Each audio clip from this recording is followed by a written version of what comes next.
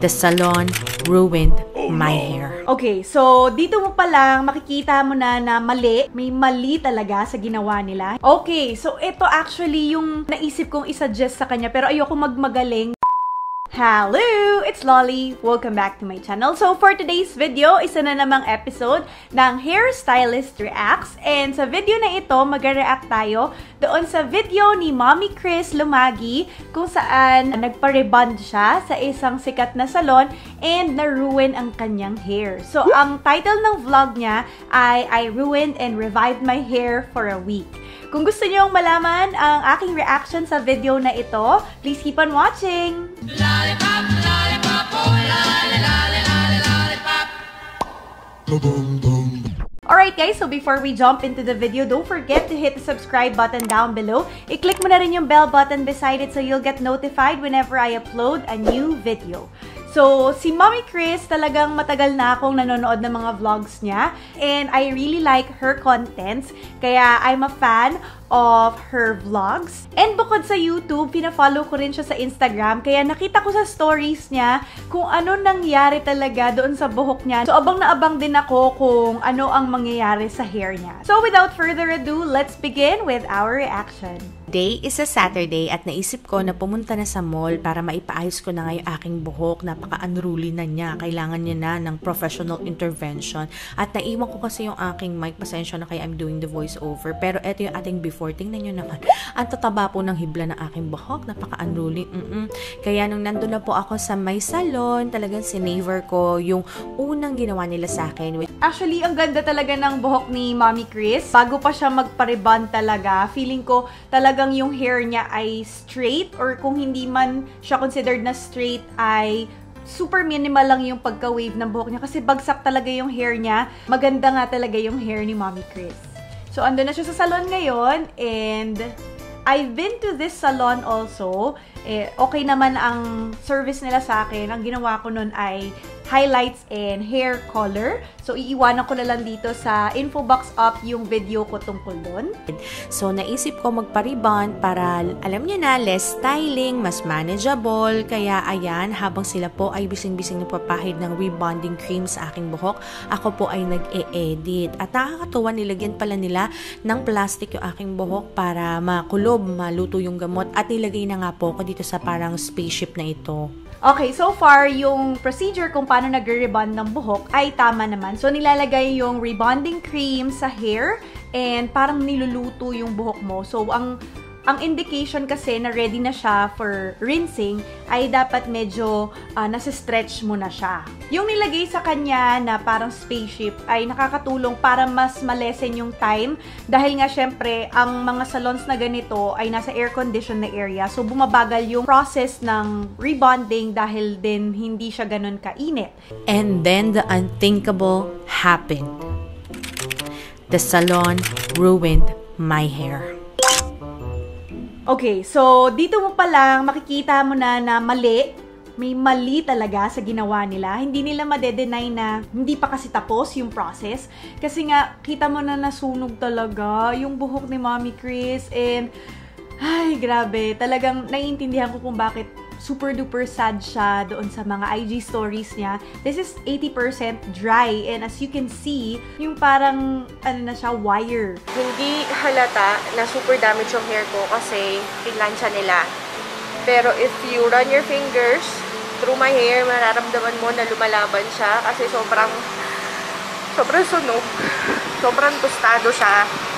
Okay, so after kasi no rebonding cream, paplansyahin nyo yung buhok. Tapos pagkatapos may ipapatong pa sila na isa which is yung neutralizer yata yun. Hindi kasi ako nagre-rebond, guys. Pero nalaman ko yung process ng pagre-rebond kasi yung dating salon ng sister ko ay nagre-rebond sila doon. And also, may video ako nung step by step kung paano sila nagre-rebond. Iiwanan ko na lang din dito sa info box up. Alam kung kanino ako magagalit, sino yung sisisihin ko. Pero ngayon, parang yung pakiramdam ko, parang gusto ko sabihin sa sarili ko na, ikaw kasi, bakit ba kasi? Ano bang problema sa buhok mo? Lagi mong iniiba. Sabi ko kanina, ang ganda-ganda ng buhok ko. Oo, medyo frizzy siya kasi yung weather na humid. Oo, kasi hindi naman siya perfectly healthy. But my hair is okay. My hair is healthy nung pumasok ako. You can still run your fingers through it. Ito, as in super duper crunch. Okay, so sobrang sama na talaga ng loob ni Mami Kris dito sa loob ng sasakyan. And I understand her kasi nga, syempre pumasok ka nga, diba, sa salon para nga magpaganda ng buhok mo. And nung nag-post siya sa Facebook niya, nag-comment actually ako, tinanong ko siya kung ano yung reason kung bakit natusta yung hair niya. Kasi ang naiisip ko lang na reasons nun ay kung nagkulay siya uli ng buhok ng black na hindi nila alam, o kung bleach ba yung buhok ni Mami Kris before, parang hindi naman yata. Pero ang sinabi sa kanyang dahilan ng stylist doon ay dahil daw lagi siya nagsistyle ng buhok. Which I think is not a valid reason para matusta yung hair niya. Kasi maraming mga stylist talaga na super galing mag-rebond na kahit damage yung hair mo ay mapapaganda talaga nila. Shout out to si Loves Chading kasi ang dami na niyang na magic na mga hair. So iiwanan ko yung channel niya sa description box below. I-check nyo doon. So hindi ako naniniwala na dahil nagpa-plancha ka, nagkukulot ka ng buhok, kapag nagpa-rebond ka ay matutusta. Hindi yata yun. So, feeling ko, either nasobrahan dahil nga ginamitan nila ng heat, baka lumagpas sa oras. Medyo delikado talaga kapag buhok na yung pinag-uusapan. Kaya, ayun, wag natin lahatin lahat ng mga stylist. Sometimes, meron din silang bad days. And, sadly, ayan, nasira yung buhok ni Mami Kris. Ayan, forward na natin sa time na kanyang babanlawan. Na mahugasan yung aking buhok. Sobrang, as in, pinipigilan ko lang yung sarili kong mag-breakdown dito. Sa totoo lang po, nakakainis talaga yung buhok ko. And again, I'm putting my trust kay Pantene Salantastic Long Hair Solutions and of course, si Pantene Total Damage Care Shampoo. Ang una kong ginamit, meron itong Pro V and Rice Oil Essence.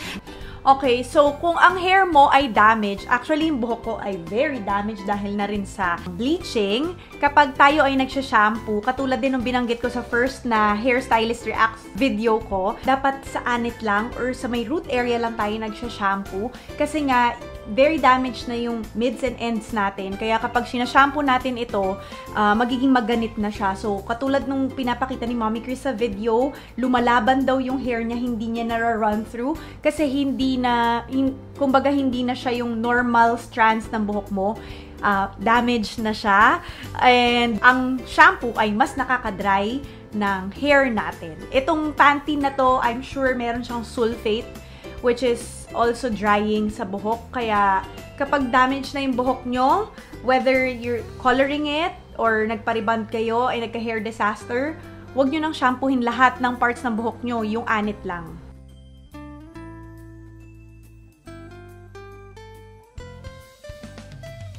Moisture sa buhok ko. So, eto na po siya, no? Okay, so, nung nagpatayo na ng buhok si Mami Kris, ayan na ang katotohanan. Nakita nyo ba yan? Yung mga nagsasabi, it's not that bad. It is. It is super bad. So, ito na po yung update natin. Ano po? Ayan, kilala ko tong salon na to. Hair shaft naman ito. Pina-follow ko kasi siya sa Instagram. Dahil super gaganda ng kanyang mga hair transformation din. Si, Carl yata yung pangalan niya. Okay, so ito actually yung naisip kong isuggest sa kanya. Pero ayoko magmagaling doon sa comment section sa Facebook niya. Kaya hindi na lang ako nag-reply nung nag-reply siya sa akin. Cysteine hair treatment. May videos ako about cysteine treatment. Especially with the brand Luxlist. Na-try ko na kasi siya multiple times and it works best kung Luxlist din yung keratin treatment na i-a-apply mo after the cysteine. Yung cysteine kasi ay para siyang Brazilian blowout din yung style niya pero wala siyang formaldehyde. Mas okay siya actually. Ayan. So, lalagyan nila ng gamot ngayon uli yung buhok niya. But this is just a treatment. So, hindi siya nakakasira ng buhok. Na sana maging okay lahat. And this is the second step. I think this is the keratin treatment that they had to do para kahit papaano the texture will improve. Pero sinet na yung expectation ko na the damage will be there.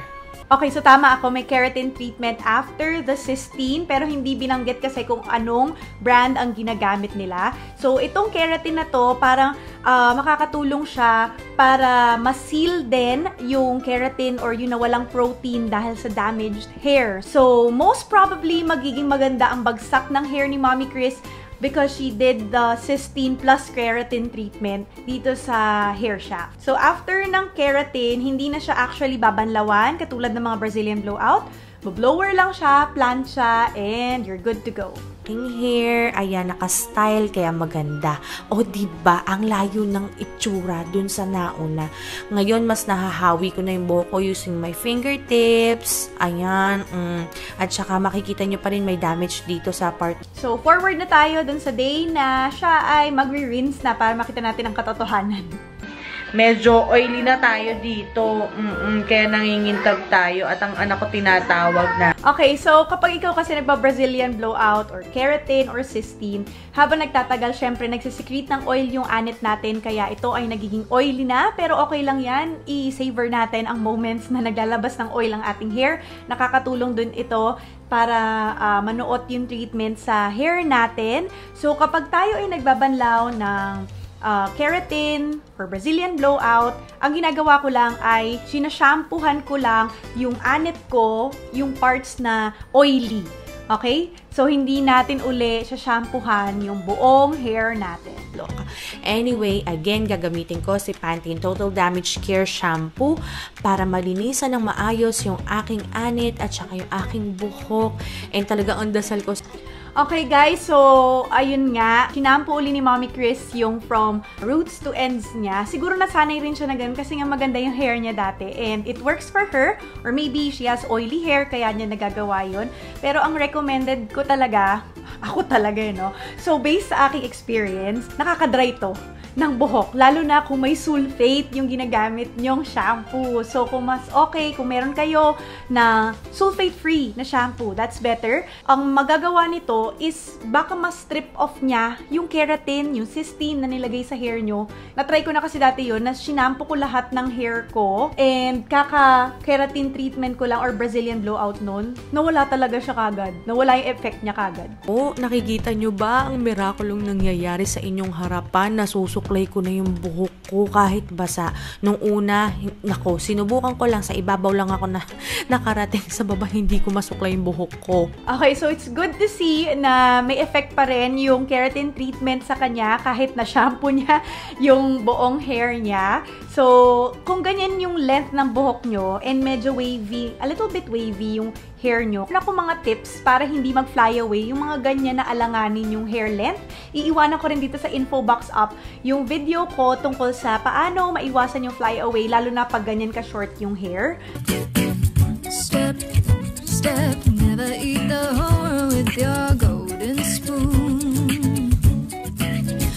You can give whatever that. So, another tip guys, kapag kayo ay may damaged hair, again, whether it's over-processed or kung kayo ay nagko-color ng hair, I suggest na hindi kayo mag-wash ng hair daily. If you want to wash your hair daily, don't use shampoo daily. So, si Mommy Kris, ayun nga, siguro sanay nga siya na sinashampoo lahat ng parts ng buhok niya. So, kapag lagi ka nagsashampoo ng may sulfate, maaaring ma-strip off uli niya yung oils or yung keratin na nilagay sa hair niya. So, most probably, mabilis mawawala yung effect ng Brazilian blowout or yung cysteine treatment na nilagay sa kanya.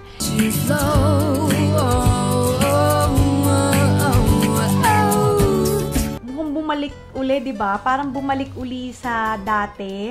Though maganda na yung length kasi maganda yung pagkaka-cut, hindi siya yung parang makapal dito sa ilalim. Medyo soft layer siya. Siguro kasi nga dahil din doon sa aftercare niya. Anyway, I know it's going to be a very, very long journey from here para maibalik natin yung dating sigla, buhay ng aking buhok. Pero sana natuwa pa rin kayo sa ating. Okay, so it's nice to see na may positive outlook pa rin siya dito sa nangyaring ito. And also, yung pag-share niya ng story na ito ay magsisilbing aral din, di ba? Doon sa mga iba na medyo maging cautious tayo, lalo na kapag nagpupunta sa salon. At ingatan din natin yung ating buhok. So, siguro, next time, make sure kung kayo ay magpapasalon, isa-strand test muna yung hair nyo para malaman kung kaya nung gamot or kung masyadong matapang yung gamot para sa hair. Para if ever na magkaroon ng aberya, ay maliit na part lang ng buhok nyo ang masisira at hindi yung buong hair. Actually, may nakita ako na next video after this one, doon sa update niya sa kanyang hair disaster. And mukhang nag-work talaga sa kanya yung Kera Collagen na conditioner na yon. So, siguro ginagamit yon as aftercare kapag ikaw ay nagpapasalon.